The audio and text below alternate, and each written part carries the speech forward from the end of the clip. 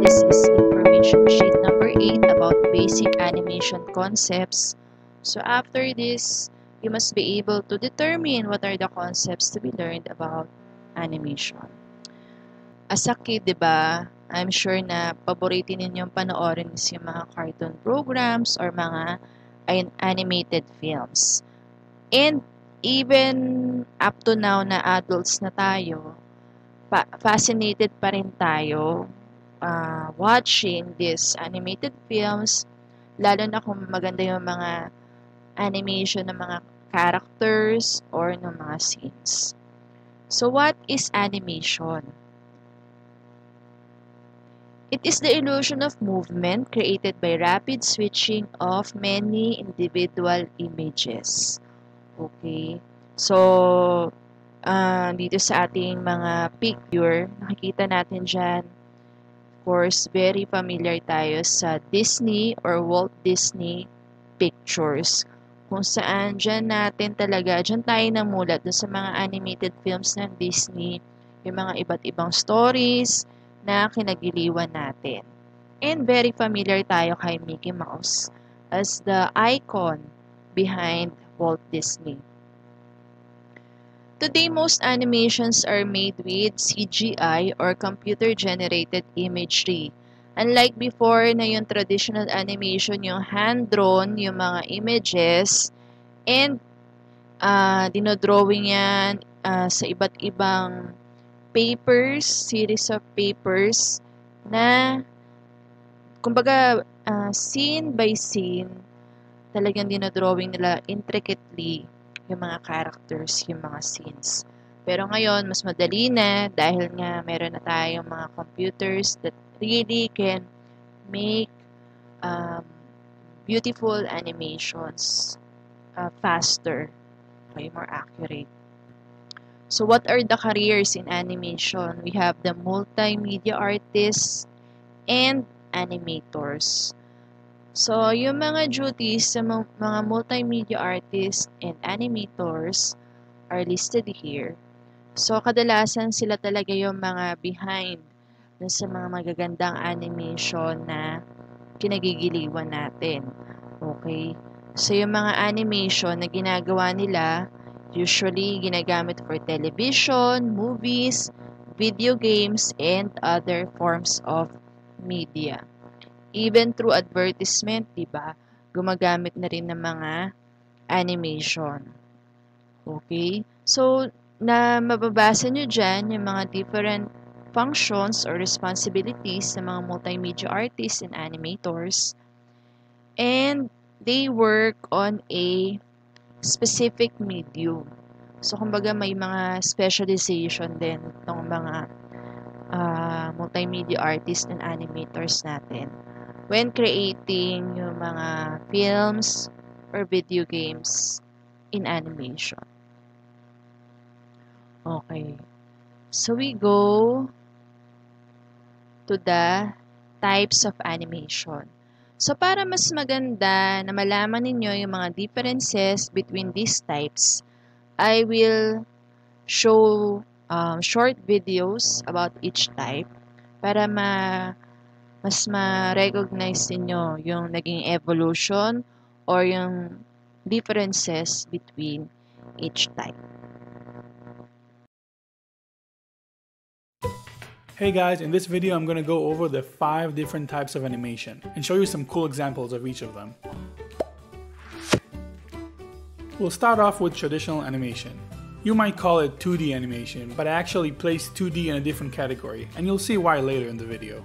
Traditional animation, sometimes referred to as cell animation, is one of the older forms of animation.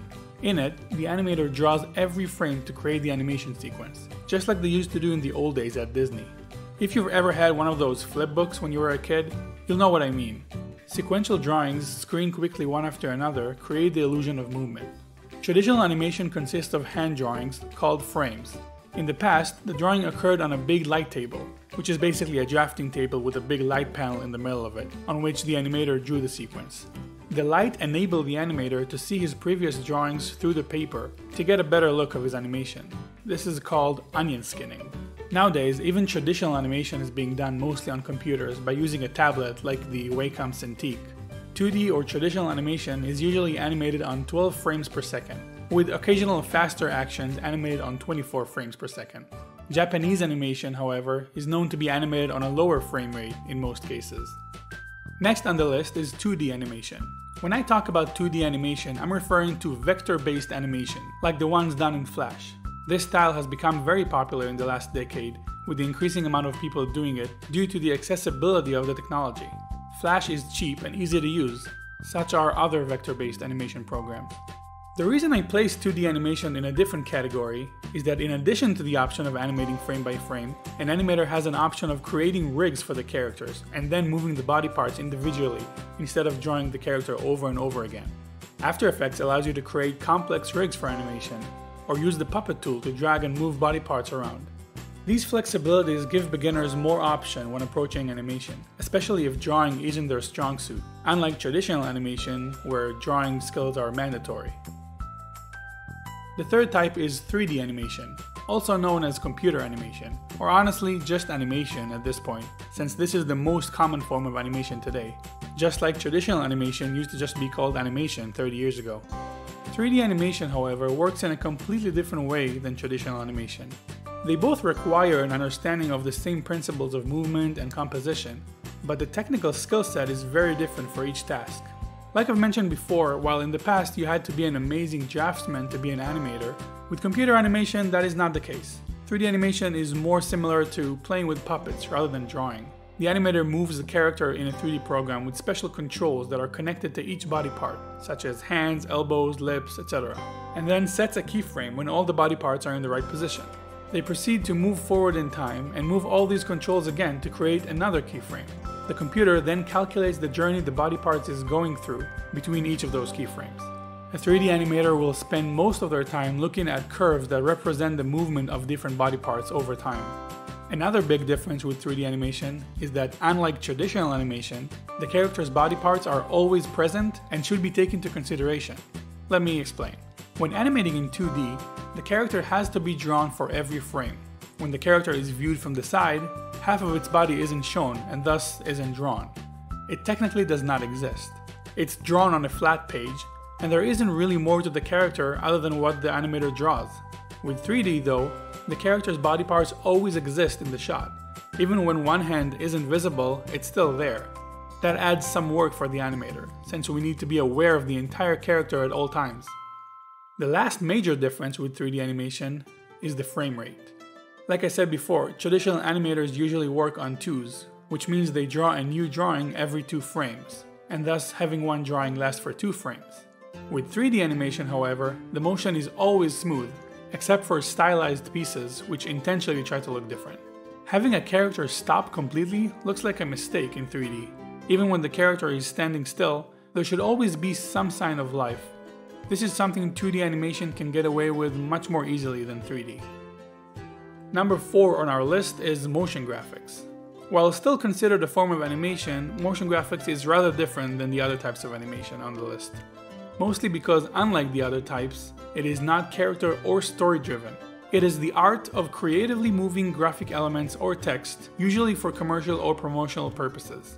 Think animated logos, explainer videos, app commercial, television promos, or even film opening titles. The skills for motion graphics don't necessarily translate to the other types of animation, since they don't require knowledge of body mechanics or acting, but they do have some attributes in common, such as understanding good composition and the all-important camera motion. Last but not least is stop motion. Stop motion is a special form of animation that combines live-action filmmaking principles with traditional character animation. Stop motion is done by taking a photo of an object and then moving it just a little bit and taking another photo. The process is then repeated, and when the photos are played back one after another, they give the illusion of movement. This is similar to traditional animation, but it uses real-life material instead of drawings. Let's look at some different styles of stop motion. One of the most popular forms is claymation, working with clay or Play-Doh characters that can easily be manipulated for animation. Advanced claymation, as seen in the Neverhood or Army Krog, uses metal skeletons on which the clay is then molded for more sturdy rigs. Some animators would use regular puppets instead of clay ones, usually also built upon some sort of skeleton rig. The faces of the characters can be replaced based on the expressions or be controlled within the rig. Another popular form of stop motion is cutout, using construction paper or cardboard characters and placing them on paper while shooting the animation from above. That's how South Park was originally made before they switched to computers. Similar to cutout animation, silhouette animation uses cardboard or some kind of flat material, but the objects are all dark and the shot is depicted with silhouettes only. This is one of the oldest forms of stop motion and is rarely used today. Some use action figures or Lego characters for animation. This genre is very popular on YouTube, with many channels dedicated to creating funny skits with Lego characters. Robot Chicken is a great example of that. They use famous action figures to make fun of pop culture. Then there's pixelation, a form of stop motion that uses real people and real environments to create unreal videos. It uses the stop motion method of taking a still photo, moving things around and then taking another photo, but the subject matter is usually real people instead of puppets. Okay, so now that you've seen the different types of animation, I hope na na-determine ninyo yung pagkakaiba ng bawat isa. At I hope na nag-enjoy kayo na panoorin yung mga animation na yon and na-realize niyo na, yun pala yung type of animation na pinapanood ko or gusto kong gawin kung nagkaroon kayo ng interest when you watch this video lesson. To, be creative and try to create your own animation. So, malay nyo, diba? Yun pala yung path na gusto ninyo. Maging teacher and at the same time, teach animation. Okay. Answer this question that will be flashed on your screen and watch out for our next video lesson.